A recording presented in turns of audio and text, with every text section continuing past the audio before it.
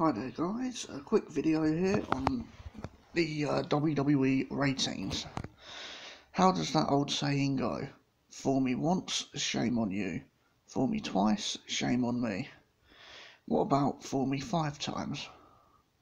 WWE has, for the better part of the last month, teased that Brock Lesnar would be cashing in his Money in the Bank briefcase on Raw, then at Super Showdown last Friday.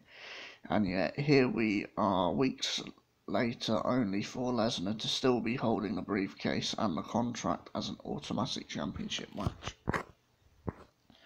Clearly the WWE audience isn't going to be fooled by Vince McMahon any longer.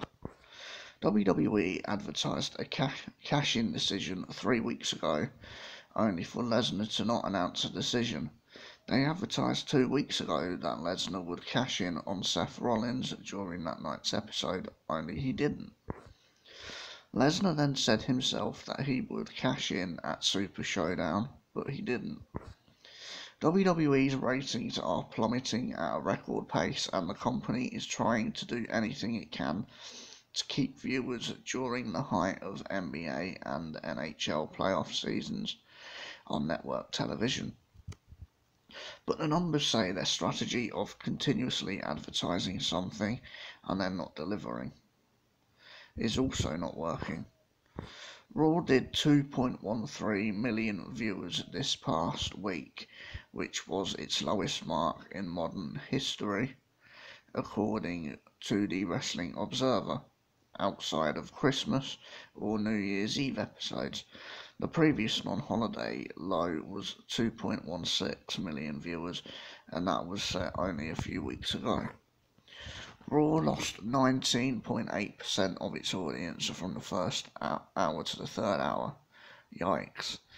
Only 1.9 million people watched the third hour. Wow. Ratings really are plummeting. What has WWE acknowledged with these bait and switch strategies?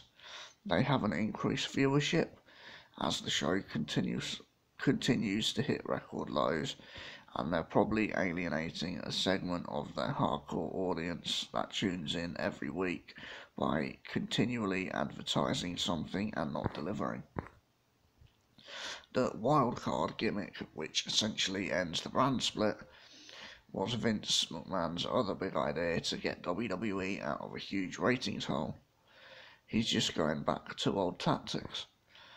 When the original brand split ended 10 years ago, it was because WWE's programming was dipping below 3.5 million viewers. Now it's dipping below 2 million viewers. Wow, that's a lot of fans that were watching 10 years ago that aren't now. Ending the brand split didn't end the slide then, and it won't now. Upsetting the hardcore audience that tunes in every week by advertising a match and then not delivering is not only not helping, it is the biggest sin a promoter can commit.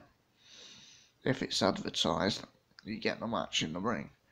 It's why Vince paid Ultimate Warrior 27 years ago when he tried to hold him up at SummerSlam for more money, and then fired him after the match. You do what you need to do in order to get the match in the ring. Vince has been spitting in that rule's face for the last month. Yeah, definitely can't argue with that. And also, like, when Brock should have cashed in after beating Seth Rollins up with a briefcase,